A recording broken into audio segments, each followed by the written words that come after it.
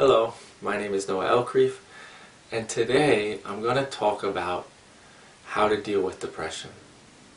Or, more accurately, I'm going to help you to stop feeling depressed. Or at least I'm going to try.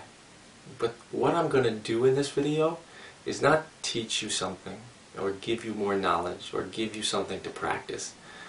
I'm going to show you, help you discover for yourself that the cause of your depression isn't true.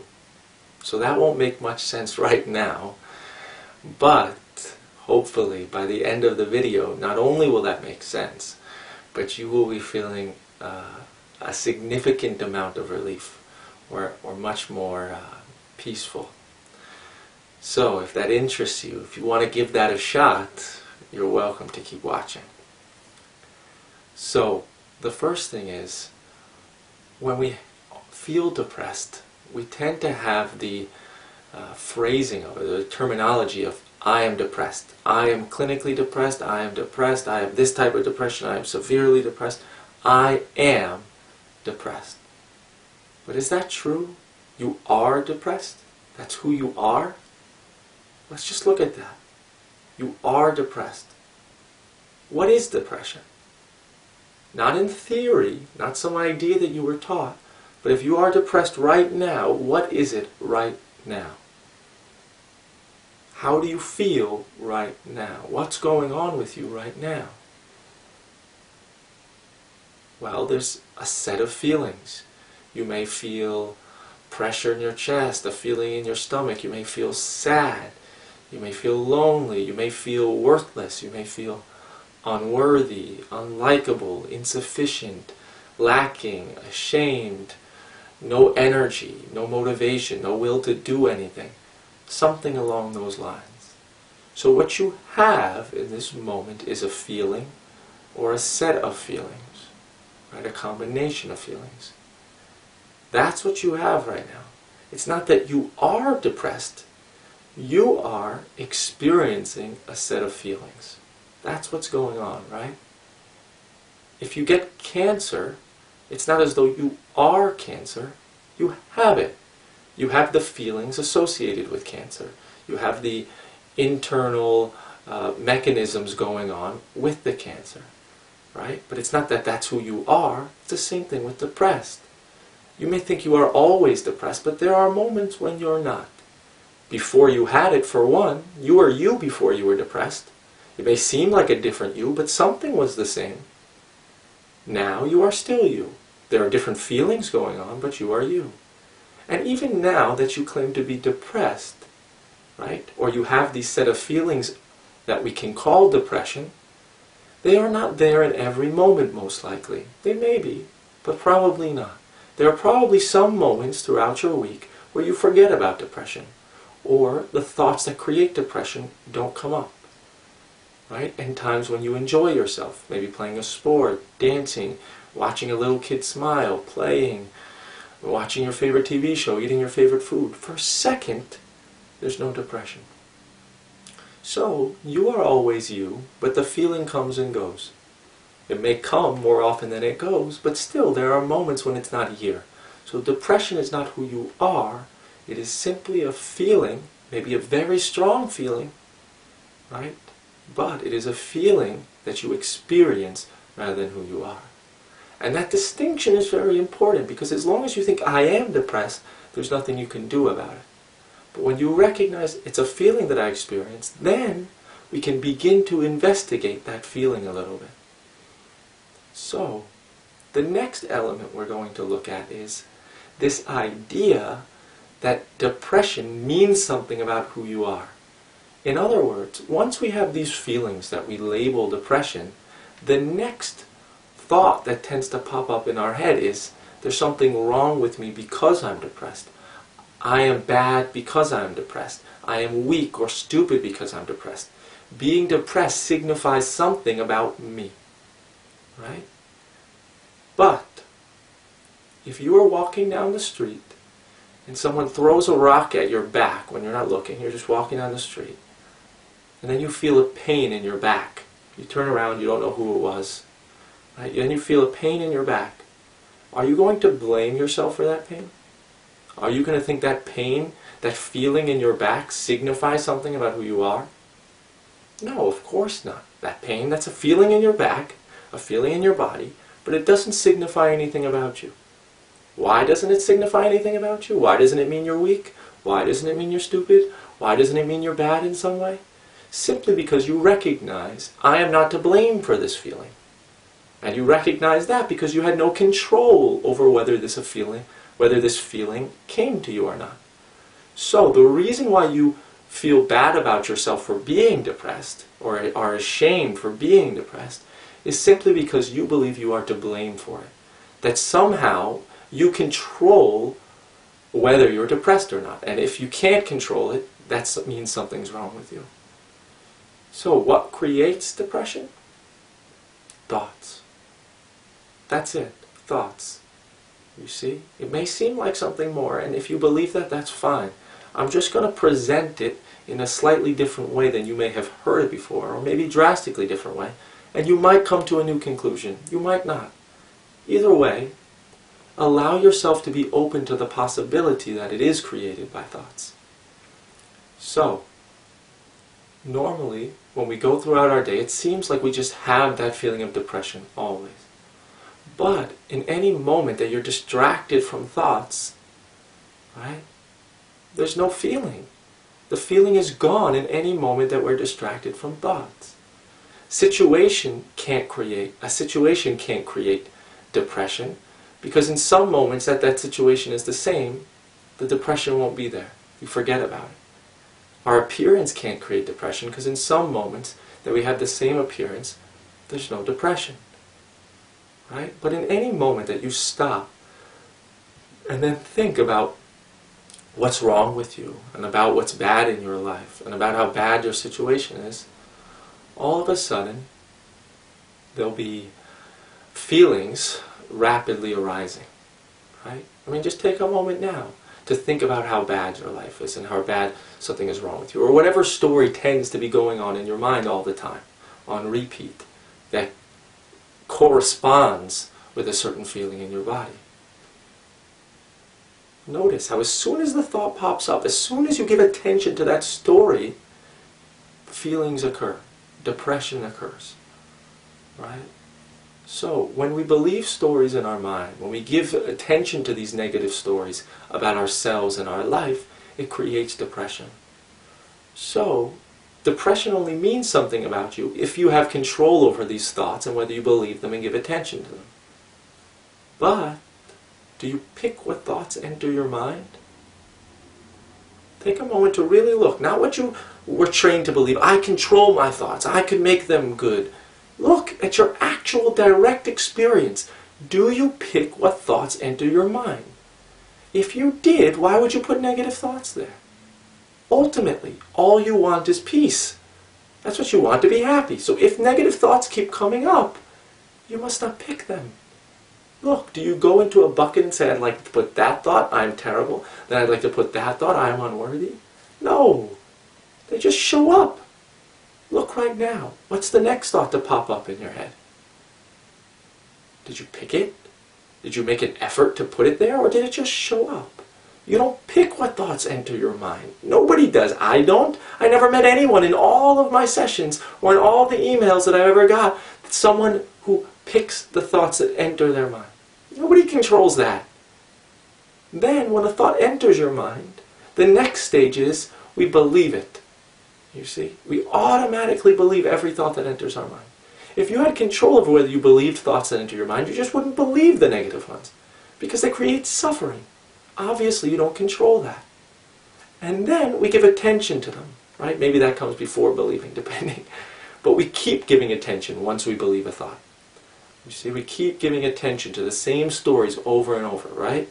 Every time you're just sitting there eating by yourself, or going for a walk, or sitting in your car, or right before when you're lying in bed ready to go to sleep, you tell the same stories over and over again in your head, right? Why do you keep giving attention to the same stories? It doesn't mean anything about you. You can't stop that. If you could, you would just stop giving attention to all those stories that create suffering. It's not up to you. You don't pick that. You may want to think, I have the power, I can do it. But what's the truth? What's your direct experience? If you're watching this video, your direct experience is that you can't. Because you feel depressed. Obviously, you're giving attention to stories that are creating suffering. So, if you don't control what thoughts pop up in your mind, if you don't control whether you believe them or not, if you don't control whether you give attention to them or not, then you're not to blame for the feelings they create. You're not to blame for the depression it creates. Depression signifies nothing about you. Nothing at all. It doesn't signify that you're weak or stupid. I meet plenty of people with strong intellects or weak intellects that are feeling depressed. I meet people who are successful or failures according to society, more or less money, who feel depressed. I meet people who are loved by many who are depressed, or people who don't have anyone who are depressed, people who are married with kids, people who are single. There is no indication of worth that corresponds with depression. Nothing. Depression doesn't mean anything about you. All it means is that you're believing a thought and giving attention to a thought that is negative. That is all. So it doesn't mean anything about you. It doesn't mean there's something wrong with you. Nothing. So, now that we see that you are not depressed, it's just a feeling, and then we see that depression is created by thoughts, and that you are not to blame for them, it means that you aren't bad, you aren't weak or missing something because you're depressed. The next thing we have to look at is whether these thoughts that we're telling ourselves are true. Okay?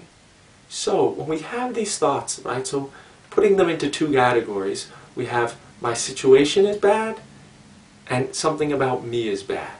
That's, broadly speaking, the two stories that go on in our head that can create depression. Okay? So, if I say there's something wrong with me and I feel depressed, it seems as though the feeling of depression proves that there really is something wrong with me. I'll say that again, okay? So I think there's something wrong with me, I'm missing something, right? I'm lacking, I'm not good enough. And then I also simultaneously have a feeling of worthlessness and depression. And it seems as though my feeling of worthlessness, my feeling of depression, signifies that my thought, I am worthless, must be true. But I'm here to tell you that is not the case at all. Just because you have a feeling, it doesn't signify that there's anything in reality that makes it true. Okay? So let me give you an example of what I mean. If you're sitting out to eat, let's say, and a friend calls you up and says to you, your house is burning down right now, and you believe them, what are you going to feel? Well, you might feel afraid, sad, angry, confused, all these really, really strong emotions. Right? But then imagine in the next second he says to you, just joking, how are you going to feel then? Huge relief. Boom. You might then start to feel angry. And why'd you do that? But before that comes into play, or after that comes into play, you're going to feel huge relief. No more sadness, no more anger, no more frustration, no more fear.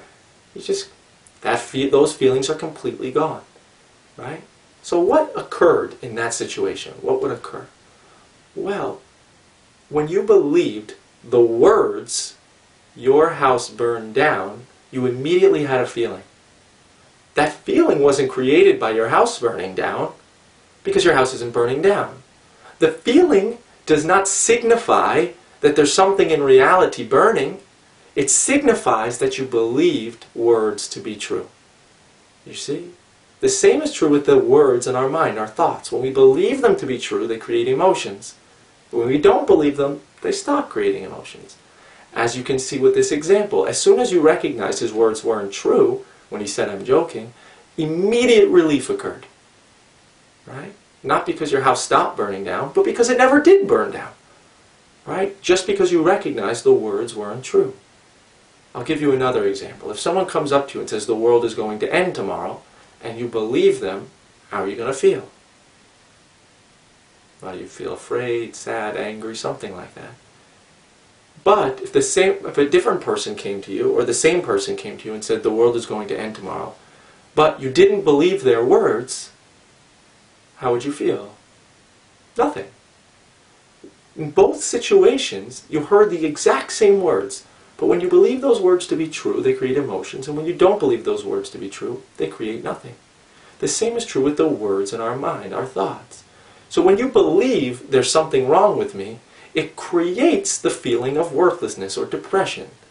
Right? When you believe there's something wrong with my life is bad, lacking, wrong, you create the feeling of worthlessness and depression. You see, the first comes thought, then comes believing the thought, then comes the feeling. It's not as though the feeling comes first, I feel worthless, and then a thought pops up that says, oh, I feel worthless, that must mean I am.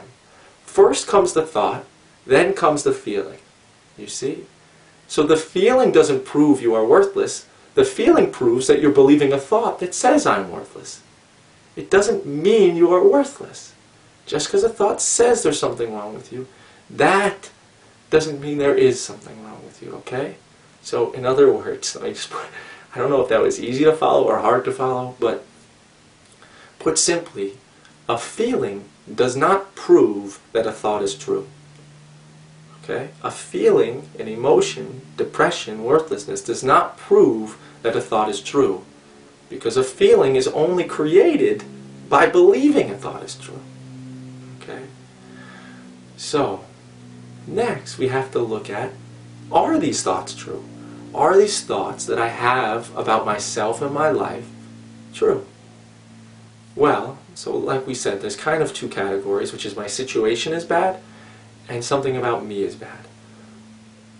So first let's look at my situation is bad. Something's wrong with it. So when we say that, we're saying it based on our own unique set of experiences in life and what we've been taught about what is good and bad. So the first question to ask yourself, so what we're going to do is I'm going to pose questions to you to help you discover for yourself that your situation might not be as bad as you thought. Okay? So, is it possible that there are other people in the world that could think your situation is actually really good? Right? So maybe you live in an apartment, but you think that's bad because you should be living in a house. But could some people in the world think it's amazing that you live in an apartment that has electricity and light? Or maybe you have a sickness. But could other people with different sickness think, you're so lucky that you have that one instead? I mean, just think about it. You may think you're going through something really bad, but ask yourself, would I consider this to be bad on like a global scale? On the real genuine scale of good to bad in terms of how I see good and bad? You might realize it's not as bad as you thought. Another way to recognize that your situation might not be that bad is to simply look at cause and effect a little more closely. So, if you get fired from your job, what are you going to think? Is that good or bad? Well, it seems obvious. That's obviously bad. But is it possible that if you get fired from your job, a couple weeks later you meet someone that gives you a job that was much closer aligned to what you really like doing and what you're really good at, and you become much more happy in this new job? Is that possible? Of course that's possible. If you get that job and you're much happier, then a couple of years later someone asks you, was it good or bad that you got fired? You're going to say, it was good for my life that I got fired from my last job. So when you make the declaration, the decision, the conclusion that what happened to me was bad, or this is bad, you're unknowingly saying, I know the future. I know what all the millions of effects are of this particular event, situation, outcome, and they all add up to being bad for my life. But you don't know that to be true. Look, can you think of some potential good effects that could come from your current situation or from an event that happened? Look, really try it out. Can I think, is it possible? Is it possible that this situation could lead me to more happiness? Could lead me to something good that I want? Of course it can. You have to be willing to really be honest with yourself that it's possible. Right? Another way to look at this is, so when we have situations that we don't like, a lot of the times it's because we've been trained by how we should live, right? So in some societies in America, let's say in the Northeast where I'm from New York, they think you should be successful, you should fulfill your potential, you should own your own house by a certain age, you should get married and have kids by a certain age. Right? So then if you don't have that by a certain age, or you don't meet what you should, how you should be living, then you feel insufficient and lacking and ashamed and maybe depressed. Right? But can you ask yourself, is it possible that other people in a different place could think, I should live very differently? So in other places, they may think it's crazy to pursue success. Do what you love. In other places, like for instance, in down south, they think you should get married at a younger age. In New York, they think you should get married at an older age. In other societies, they may think you shouldn't get married at all. Right? Or you should live in a big house. But in other societies, they may think, no, you should live in a cabin, or you should live in just what you need, and why have all the excess and extra power and extra energy being expended? I don't know. So it's not that you should live life a certain way.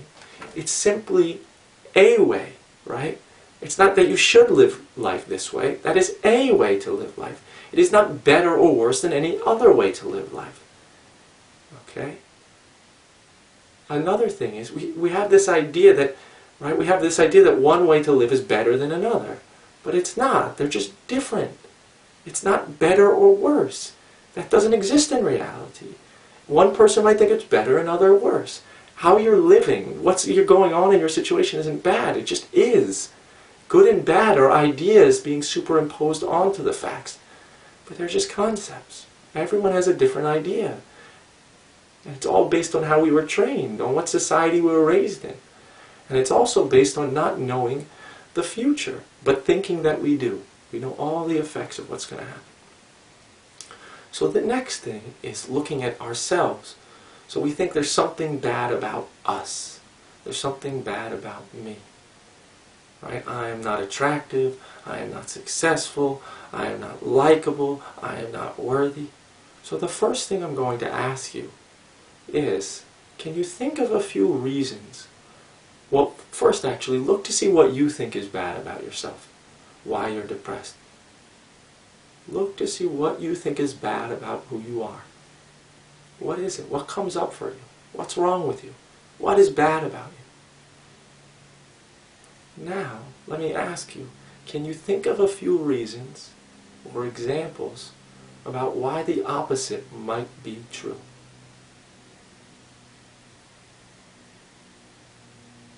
So you think your body is unattractive. Can you think of a few examples of things you like about your body? You may think you're unlikable, but can you think of a few examples of times when you were likable, or a few reasons about why you are? If you think that you're not successful or whatever, you can think of a few reasons why you maybe are successful. See if you can come up with a few reasons as to why the opposite is true, could be true. See, because if you can recognize that the opposite could be true, then you might realize, I don't know that I'm unattractive. I don't know that I'm not funny. I don't know that I'm unlikable. I don't know that I'm unworthy. I don't know. Maybe I am worthy. I can come up with a few reasons why I might be. Another thing to look at is to ask yourself, could other people think the opposite is true? So we may not like our body. Maybe we have extra weight, right? Well, some societies, some cultures, some perspectives, right, would be they like more weight. Some like skinnier, some like heavier. Some like darker skin, some like lighter skin. Some guys want girls who are successful. Some want girls who are have a job that works less hours. Some girls want someone that is really high-powered, and some want one that's more vulnerable and nice. Everybody wants something different. Everybody's attracted to something different, depending on where they're from, their unique set of experiences, all that stuff. So just ask yourself, could somebody else, maybe in a different society, maybe something different than I'm used to, think the opposite that I think about myself? Is that possible? If it is, how do I know my opinion is somehow true? It's just a perspective. It's not real. It's not true. You see? The last thing, and perhaps the most important thing that I want to explain, is simply that we confuse what we want with what we think will get us what we want. So let me ask you a question. What is the number one most important thing in your life?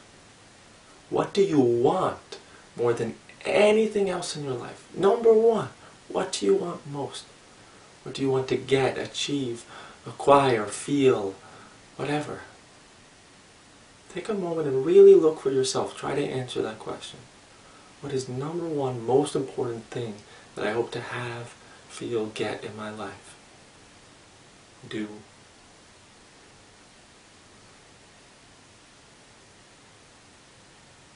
Well, different people have different ideas. Some people want success, wealth, relationship, love, right? Different things like that. But what I'd like to offer is that you don't really want success, wealth, love, relationship, marriage, kids, to fulfill a purpose, to fulfill potential. That is not what you want most. What you really want, more than anything else, is to be at peace, to feel happy, to be okay with yourself, to be content, to feel whole, to feel sufficient. That's what we want most. But don't take my word for it. Look for yourself. Whatever answer you came up with, like success or wealth or love or relationship, if I give you two options, okay, get what you want, but be guaranteed to be unhappy, or two, not get what you want, but have the incredible peace and happiness you want, which would you choose? For most of us, it's very clear that if I had the choice of getting what I want and being incredibly unhappy, or not getting what I want and being incredibly happy, we choose not getting what we want. And what that shows us is simply that you never wanted what you want. That was the means to get to happiness. What you genuinely, really, ultimately want is peace and happiness. And each one of us were taught different ideas about what will get it for us. Right? So you don't want success, you want to be happy, and someone taught you somewhere along the way success will make you happy. You don't want a family, you want to be happy. And somewhere along the way someone said you can't be happy unless you have a family. That's what you live for. If you don't have a family, you're a waste of life. You have to fulfill your potential. If you don't fulfill your potential, you'll always feel worthless and lacking. But those are ideas. All you want is peace. And you just have an idea that those things will give you peace. You see, we confuse the means with the goal. To make that more clear, you may think, I really want ice cream. You get in a moment, I want ice cream, I want chocolate, I just want it so bad. But you don't want chocolate, you don't want ice cream, you want the feeling you hope it will give you.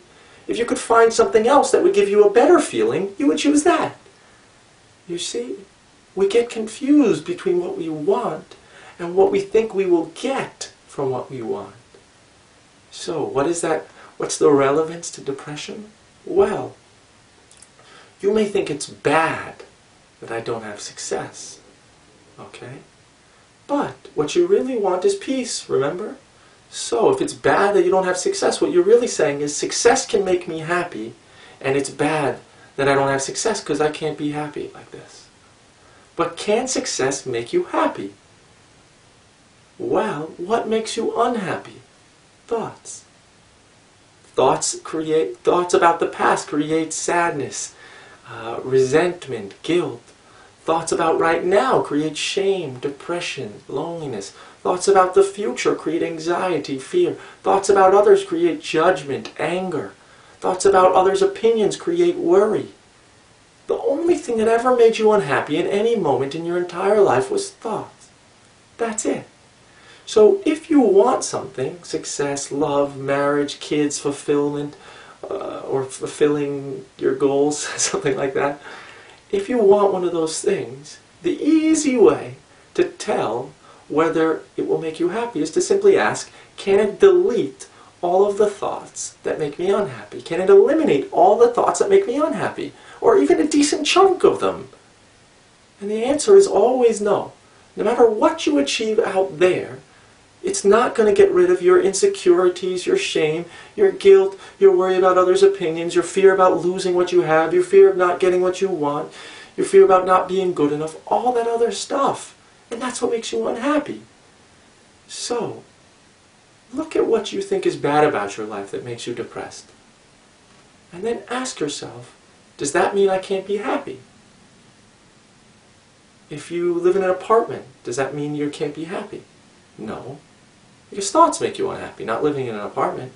Thoughts make you unhappy, not living in an apartment. Being in an apartment doesn't make you unhappy. Being in a small place, being at a certain job.